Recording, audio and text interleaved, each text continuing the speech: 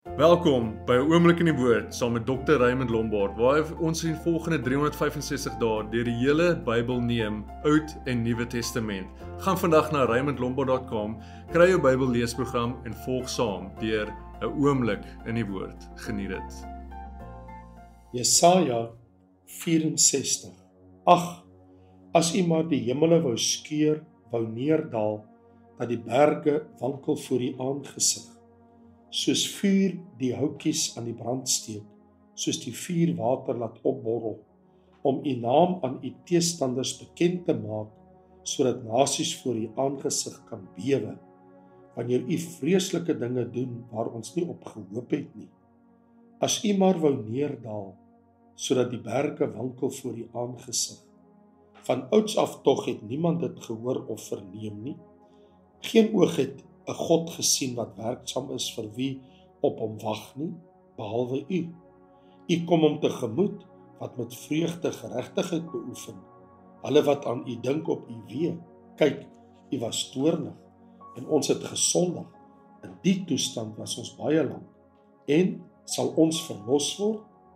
Ons het almal geword soos 'n onreine, en al ons geregtighede soos 'n besoedelde kleed. En ons het almal verdor soos blare, en ons ongeregtighede het ons weggevoer soos die wind.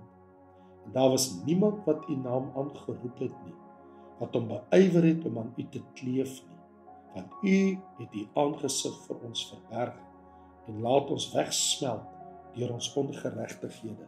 Maar nou, Here, u is ons Vader, ons is die klei, en u is ons vermeerder, en ons almal is die werk van u hand. Here, wees nie uitermate toornig nie, en dink nie vir ewig aan die ongeregtigheid nie. Aanskou dit tog dat ons almal u volk is. U heilige stede het 'n woestyn geword. Sion het 'n woestyn geword. Jerusalem 'n wildernis. Ons heilige en heerlike huis, waar ons vaders u geloof het, is met vuur verbrand. En al wat vir ons dierbaar was, het 'n pynhoop geword. Here, sal u by hierdie dinge u bedwing? Sal u swyg en ons uitermate verdruk? Jesaja 65. Ek het my laat raadpleeg deur wie na my nie gevra het nie. Ek het my laat vind deur die wat my nie gesoek het nie. Aan 'n nasie wat na my naam nie genoem is nie, het ek gesê, hier is ek, hier is ek. Ek het my hande die hele dag uitgebrei na opstandige volk, wat wandel op 'n weg wat nie goed is nie, agter hulle eie gedagtes aan. 'n Volk wat my gedurig deur in die aangesig terg, wat offer in tuine en rook laat opgaan op bakstene, wat in die grafte sit en vernag in verborgde plekke, wat varkvleis eet. En daar is brokke onrein vleis in hulle skottels, wat sê, bly daar, kom nie naby my nie, want ek is heilig vir jou. Hierdie mense is 'n rook in my neus, 'n vuur wat die hele dag brand. Kyk, dit staan voor my aangesig geskrywe, ek sal nie swyg nie, tensy dat ek dit vergeld het. Ja, ek sal dit vergeld in hulle boesem. Julle ongeregtighede en die ongeregtighede van julle vaders tesame, sê die Here, dat hulle offerrook laat opgaan het op die berge, en my smaadheid aangedoen het op die heuwels. Ja, ek sal voor alles hulle loon en hulle boesem toemeet. So spreek die Here, soos wanneer iemand mos vind in 'n tros druiwe en sê, verniel dit nie, want daar is 'n seën in, sal ek doen ter wille van my knegte, om nie alles te verniel nie.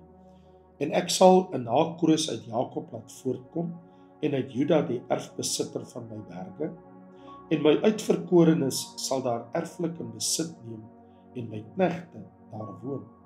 In Saron sal 'n weiveld vir klein vee word, en die dal Agor 'n leeplek vir beeste, vir my volk wat my gesoek het. Maar julle, wat die Here verlaat, wat my heilige berg vergeet, wat 'n tafel dek vir die geluksgod, en die mengsel inskink vir die godin van die noodlot, ek sal julle bestem vir die swaard, en julle sal almal buig om geslag te word, omdat ek geroep, maar julle nie geantwoord het. ek gespreek, maar julle nie geluister het nie, maar gedoen het wat verkeerd is in my oë, en verkies het wat my nie behaag nie. Daarom, so sê die Here, Here, kyk, my knegte sal eet, maar julle sal honger bly. Kyk, my knegte sal drink, maar julle sal dors wees. Kyk, my knegte sal bly wees, maar julle sal beskaamd staan. Kyk, my knegte sal jubel, omdat hulle hart vrolik is, maar julle sal skreeu van pyn in die hart en huil deur die verbreking van gees. En julle sal jul naam vir my uitverkorenes as 'n woord van verwensing laat agterbly. En die Here, Here sal jou ombring, maar sy knegte sal hy noem met 'n ander naam, omdat hy wat homself seën in die land, hom sal seën by die God van waarheid. En hy wat sweer in die land, sal sweer by die God van waarheid, omdat die vorige benoudhede vergeet is en verborge vir my oë. Want kyk, ek skep nuwe hemele en 'n nuwe aarde, en aan die vorige dinge sal nie gedink word, en hulle sal in die hart nie opkom nie.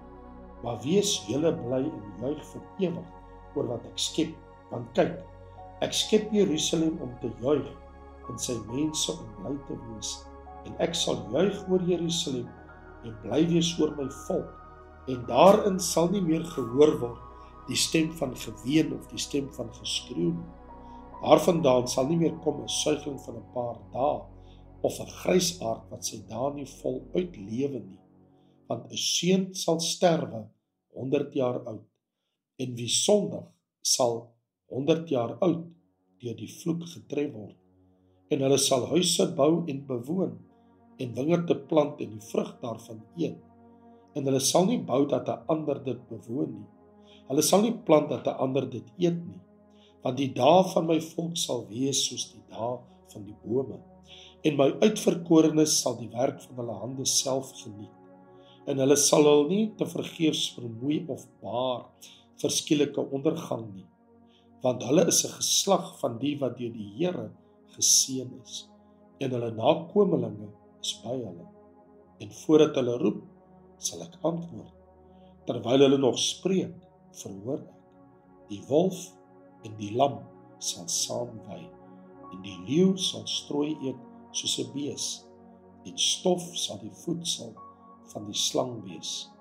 Hulle sal geen kwaad doen of verderf aanrig op my heilige berg nie, sê die Here. Jesaja, hoofstuk 66. So sê die Here, die hemel is my troon, en die aarde die voetbank van my voete. Waar is dan die huis wat julle vir my sal bou? En waar die plek wat my rusplek sal wees?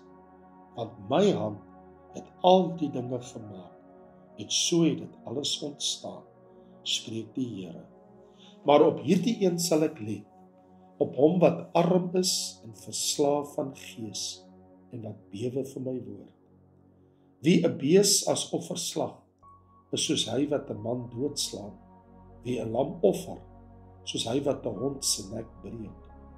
Wie 'n spysoffer bring, dit is varkbloed. Wie wierook as gedenkoffer bring, is soos hy wat 'n afgod prys, soos hulle hul eie weë verkies het, en hul siel 'n behaag het in hul verfoeisels. So sal ek ook hul ongeluk verkies, en wat hulle met skrik vervul, oor hulle laat kom, omdat ek geroep en niemand geantwoord het, ek gespreek en hulle nie gehoor het nie, maar hulle het gedoen wat verkeerd is in my oë, en verkies wat my nie behaag nie. Hoor die woord van die Here, julle wat vir sy woord bewe, julle broers, julle haters, wat julle verstoot om my naam ontwil, sê, laat die Here heerlik word, dat ons julle vreugde kan aanskou, maar hulle sal beskaamd staan. Hoor, 'n rumoer uit die stad, hoor uit die tempel, hoor, dit is die Here wat sy vyande hulle dade vergeld. Voordat sy weë gekry het, het sy gebaar. Voordat smart oor haar gekom het, is sy van die seentjie verlos. Wie het so iets gehoor? Wie het sulke dinge gesien? Word 'n land op een enkele dag gebore? Of word 'n nasie met een slag gebaar? Want Sion het weer gekry, met eens haar kinders gebaar. Sou ek naby die geboorte bring en nie laat baar nie, sê die Here? Of sou ek wat laat baar self toesluit, sê jou God? Wees bly saam met Jerusalem en juig oor haar, almal wat haar liefhet. Wees vrolik saam met haar, baie vrolik, almal wat oor haar treurig gewees het, sodat julle kan suig en versadig word aan die bors van haar vertroostinge, sodat julle kan uitdrink en julle verlustig in die oorvloed van haar heerlikheid. Want so sê die Here, kyk, die vrede lei ek na haar toe soos 'n rivier, en die rykdom van die nasies soos 'n oorlopende stroom. En julle sal suig, julle sal op die heup gedra word en op die knie getroetel word. Soos iemand wat deur sy moeder getroos word, so sal ek julle troos. En julle sal in Jerusalem getroos word.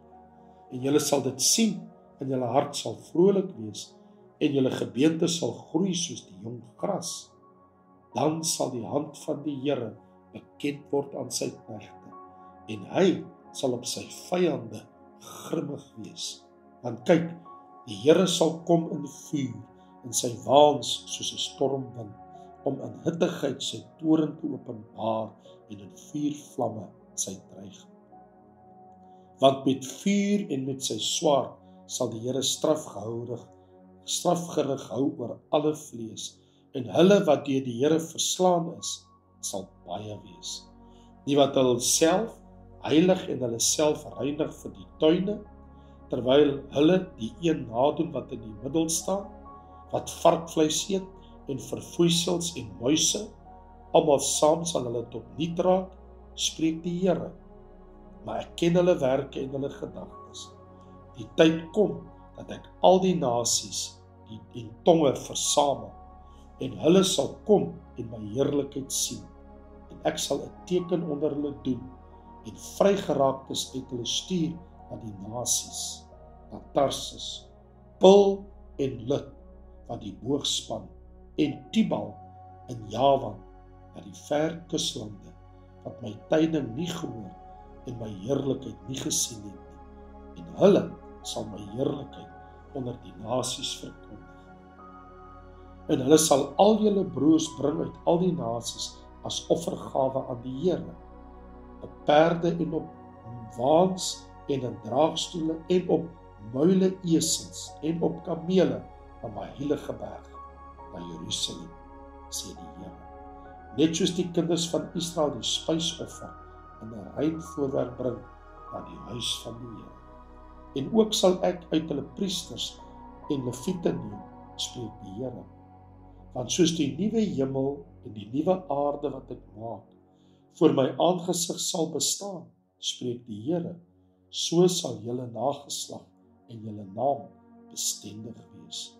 En elke maand op die nuwe maan en elke week op die Sabbat sal alle vlees kom om te aanbid voor my aangesig, sê die Here.